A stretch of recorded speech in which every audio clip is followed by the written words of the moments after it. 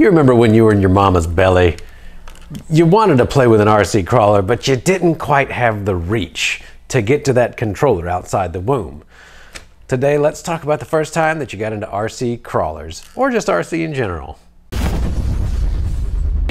Yeah. Back in my day, we had to play with our cars with an umbilical cord because wireless wasn't invented yet. So I assume that most of the people watching this channel are into RC cars, or RC crawlers specifically. And I was just kind of thinking and wondering about the first times that we got into it. I'll share my story. Y'all share your stories in the comments below. So my first foray into radio control in general was actually a little 4x4 something. I don't know what it was modeled after, kind of like a Ford F-150, and it was from Radio Shack. It had open diffs. It worked on either 4 or 6 C batteries, which we had rechargeables for at that point in time. And the runtime was pretty terrible. You know, it was maybe 15 minutes, even though it didn't go fast. But it did have a little gear selector underneath where you could change from low speed to high speed, which was pretty cool. And at some point in time, one of those gears got broken, and I essentially stole the body and never turned it into an RC car. But I was thinking about finishing that project up at some point in my life. It'd be kind of nostalgic, but it's very small.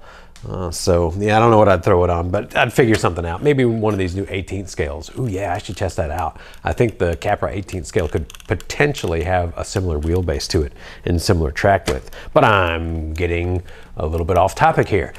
After that particular one, and of course it broke, the next vehicle that I got was a Kyosho Raider ARR. So I went into like the buggy realm, and I wasn't into racing, I just drive them around, right? And it had the 3-step smoke them if you got them sort of controller, and I did smoke those things a whole lot. And I was very fond of the whole like forward to reverse. You know, you go forwards, you hit reverse, and then like donut, and then reverse out of it. And I broke a lot of transmissions on that thing too. After that, I got a RC10. I believe it was it had some like a team pan on it or something like that. It was actually carbon fiber, not the graphite version, but carbon fiber. It's something that I've never actually seen again. So maybe y'all know a little bit more about those, but this would have been, let's see, I was around 5th grade, so 10 years old. This was about 92. So this was the original RC10. Later on, I got the truck conversion for that, which was really just big wheels, and it handled terribly. And then after that, I got the RC10 GT, and quickly learned that 1 gallon of fuel will wear out pretty much any modern glow engine. And after that, it's like, yeah, this isn't really all that fun. And crawlers weren't quite out yet. So fast forward to, let's see, whenever the RC10 GT came out, you know, a few years after that, it's no longer working, of course. And I was in college, and I was looking for just something to bide my time that wasn't more video games, right? And at the time, the T-Max was pretty fresh out, although I got the 3.3. So this wasn't the very first T-Max, but this was like the upgrade version. And I was playing with it, ended up converting it to electric because brushless was just coming out, smoked so much in electronics, unfortunately, because at the time nobody knew what they were doing. And Fine Design RC, who was importing Schultz motors and let's see, what speed, or was it Schultz speed controllers? No, where is it? I've got them around here. Hold on. All right, so if I remember correctly, it was yeah, it was a Schultz speed controller, and this Linner 5000 kV XL, which now this isn't even hardly an XL motor. So this was in my Emax conversion. And if you know anything about modern brushless systems, a 5000 kV motor, which was running on, at the time, 9-cell nickel metal hydride, yeah, the ESC got smoked real fast, really fast. The motor took it just fine. You can see my terrible, weird solder job from childhood. Well, I say childhood, I was early 20s. I should have known better. But at any rate, I didn't know what I was doing. Fine Design just blamed me pretty much for it. And so then I had to get a whole new combo. You know, then it was running 18 cells on half the kV sort of motor. And, you know, I learned a lot. I learned a lot that day. And then after that, this dude at the hobby shop, Jordan is his name. He actually works for us now in customer service. He showed me this video. This video was Mud Cow. And if you're familiar with Mud Cow, then you know exactly what I'm talking about. And if you're not familiar with Mud Cow, I don't even know if an internet search is going to come up with him these days. But he had a clodbuster and he had modified it. I think he had built his own cage for it, if I remember correctly. So it definitely wasn't stock geometry. It was just the axles at that point. And he had cut and siped the tires like crazy. It looked something really similar to this actually, but with larger tires. And his videos were mostly him just kind of tooling around his yard, going up stairs and, you know, through garden beds and stuff like that. And I saw it and immediately knew, like, this is it. This is the thing. Like, this looks so much fun. And about the same time, the TLT had come out. And let's see, what do they call it? The Rockbuster, TLT Rockbuster or something like that. And terrible little kit for rock crawling, but we stole the axles, same as a clodbuster kit, and then we made the rest of our crawlers. And these two, between the TLT and the clodbuster, those really got me hooked on crawling. And I suppose the first one was actually the Venom Mini Giant, if I remember correctly. That had just also come out. So we could look back and see what year this was, maybe 2004? I was still in college. I do remember that much.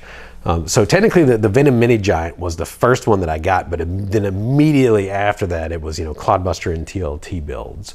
And I realized that this stuff wasn't for the faint-hearted. I spent about 40 hours making my first clodbuster chassis out of just angle aluminum and plate.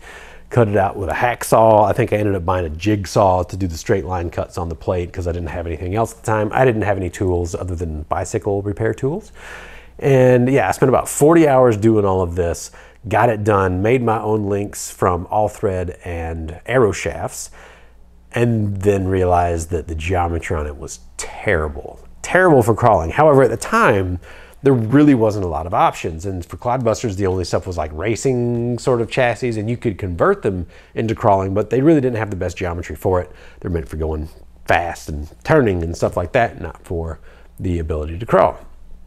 Along with the learning of chassis geometry being extremely difficult, I also learned that crawling with something like a stock motor, like a 21 turn 540, terrible, terrible, terrible idea. They would smoke, they'd smoke ESCs, and that's when I really started getting into the motors.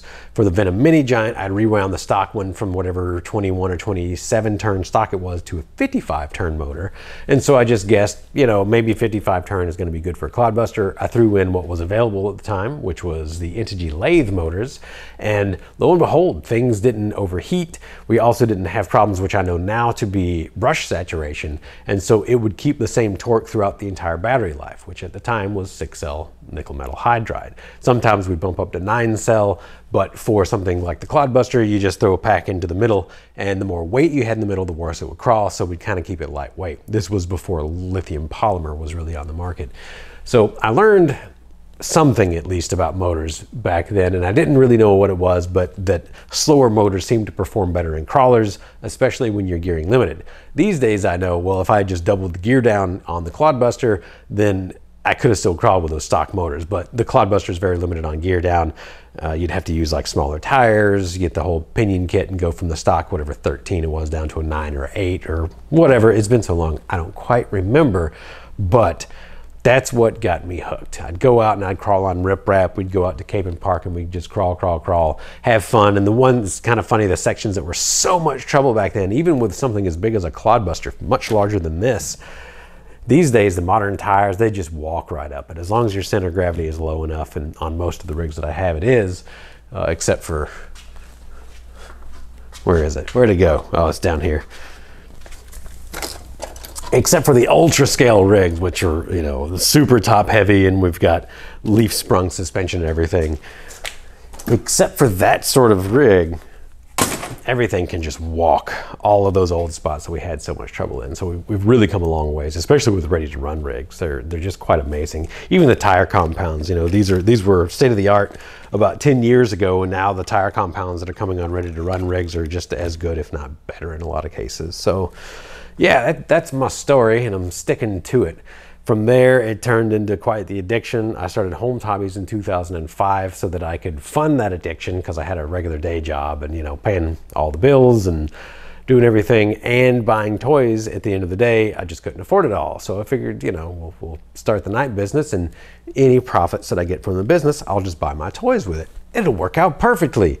And things got out of hand kind of quickly in that regard. So I was able to fund my toy addiction, and now we have just a few of them back here. I've got twice as many still at the hobby house I need to be brought over, and I'm still crawling. It is still that addiction that it really wiped away all my other RC wants. Every now and then I'll get out the quadcopters, the little bitty guys, but my airplanes I really haven't touched for decades now.